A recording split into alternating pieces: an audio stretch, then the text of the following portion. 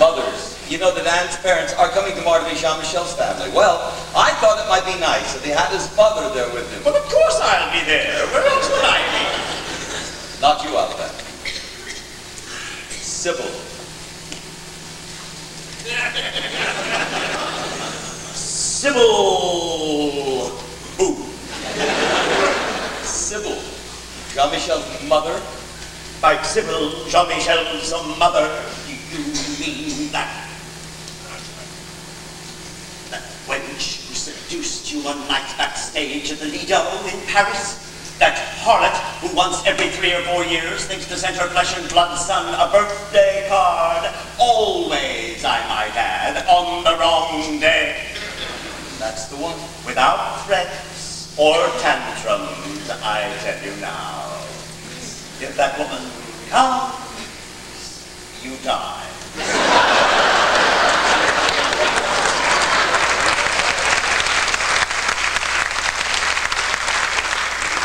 If it were only that easy.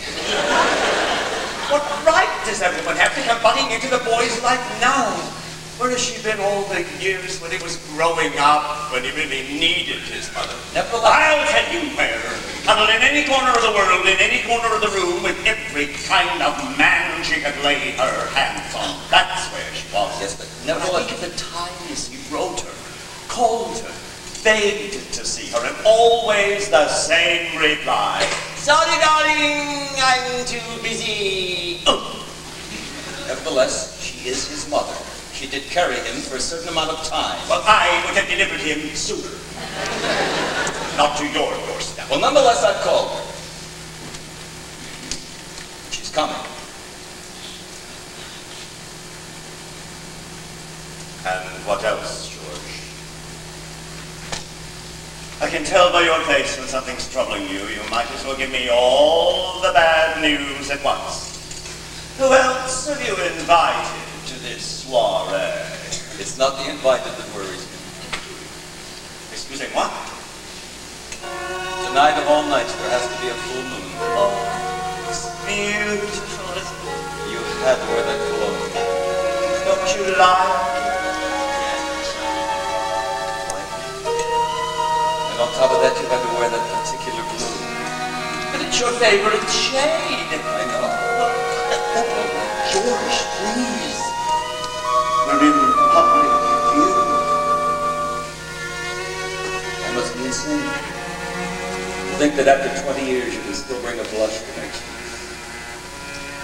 You old fool. Do you recall that windy little beach we walked along?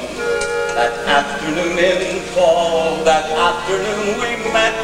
A fellow with a concertina sang. What was that song?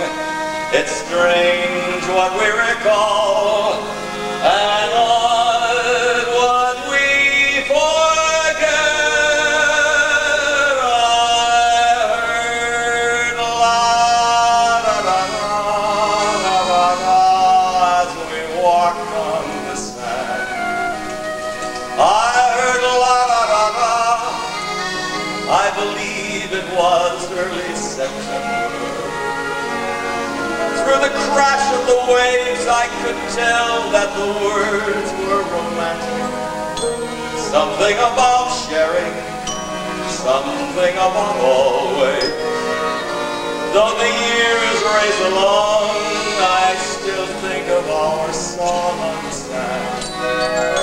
And I still try and search for the words I can barely remember.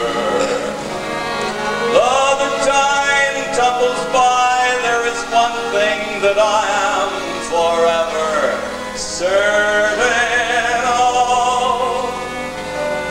I hear la da da da da da da da da, and I'm young and in love.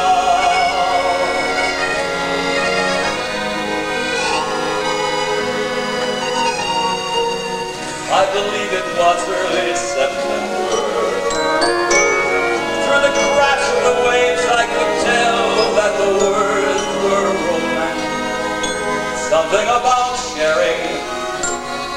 something about always. Though the years race along, I still think of our song on the sand. And I still try and search for the words I can barely remember. Though the time tumbles by, there is one thing that I am forever certain of. I hear la da da da da da da da da da da da, and I'm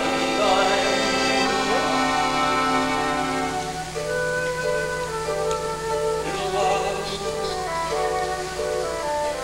George, you play my heart like a concertina. You're such a poet.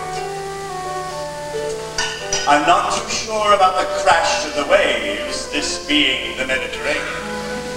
Basically, you are correct. This is all about love, this wedding. Not jealousies or old wounds.